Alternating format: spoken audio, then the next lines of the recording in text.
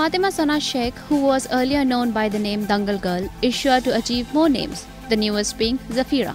Featuring in her second Bollywood film as a Zafira in Thugs of Hindostan, the makers released her first look on Wednesday.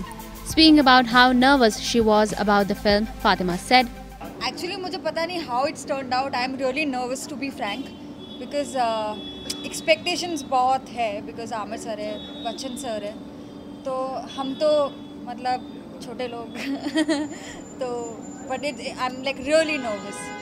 But at least poster को लोगों को देख के काफ़ी अच्छा response मिला है. Also मतलब बच्चन सर को देख के कौन अच्छा रिस्पॉन्स नहीं देगा. While working with Amitabh Bachchan, she said, It was amazing क्योंकि हम बचपन से उनको देखते आए बच्चन सर को. I have already work with Aamir sir, पर बच्चन सर को हम एज एन आइडल मानते हैं. सो आई वाज रियली एक्साइटेड. थोड़ी सी नर्वस थी, बट बेस्ट चीज़ ये है कि उन्होंने मुझे कभी नर्वस फील नहीं कराया.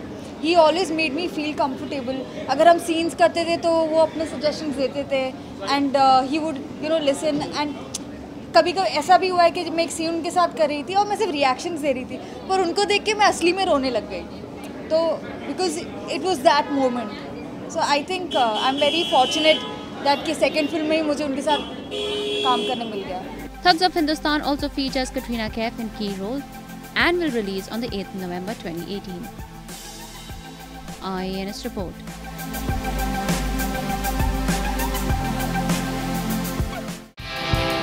Subscribe to our channel. Just click on the bell icon for all the latest updates.